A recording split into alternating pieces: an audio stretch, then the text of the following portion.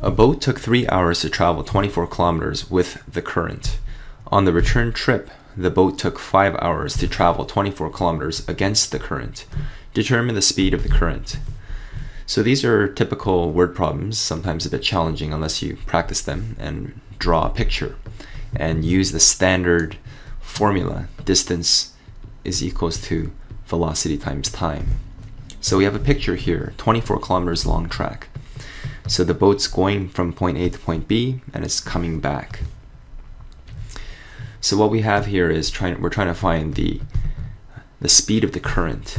So we're gonna just let S, I'm gonna draw the S funny so I don't confuse it with the number 5, be the speed of the current.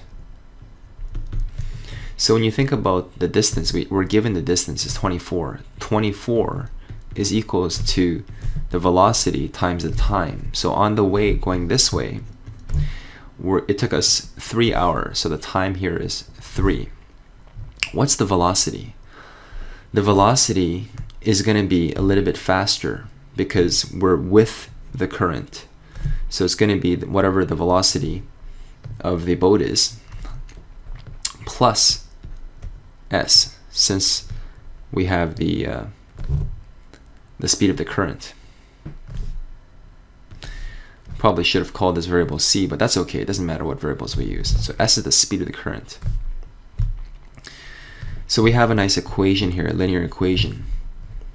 So on the return trip going this way, the boat took 5 hours. So we still have the same distance. Distance equals velocity times time. So we still have 24 is equals to some velocity times the time, the t, which is 5.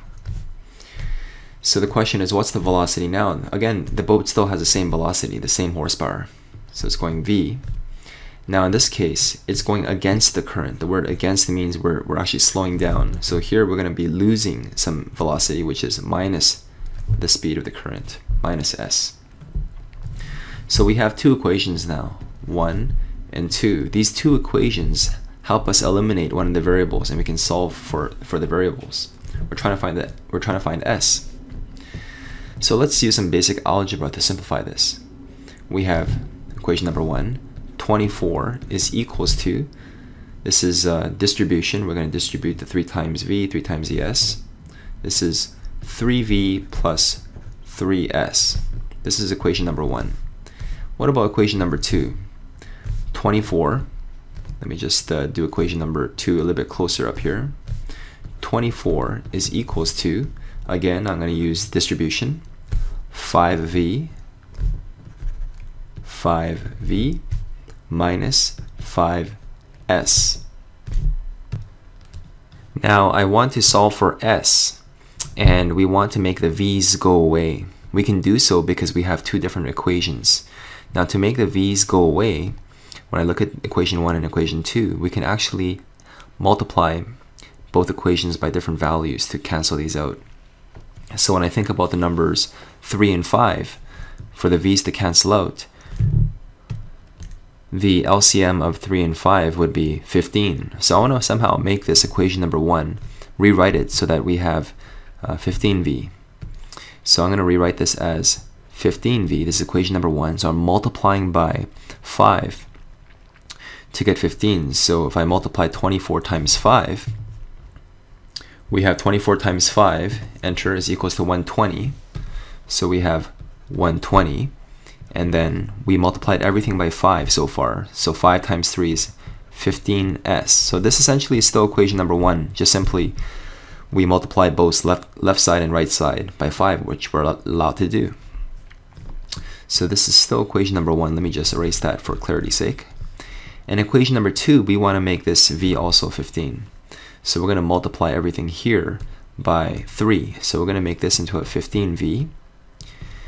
When we multiply 24 times 3, 24 times 3 is equals to 72, minus, multiply 5 by 3 is 15.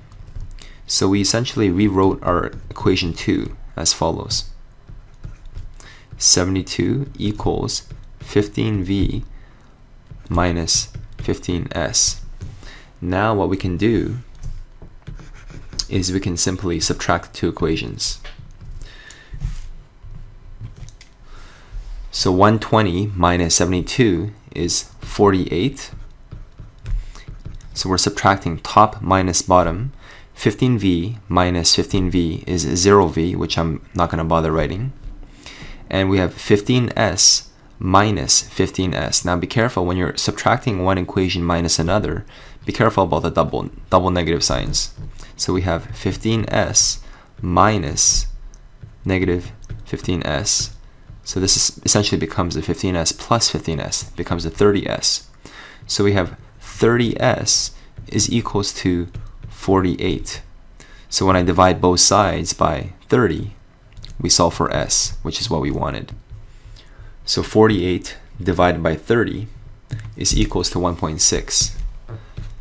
So we solved the speed of the current, which is 1.6 kilometers per hour. Choice A.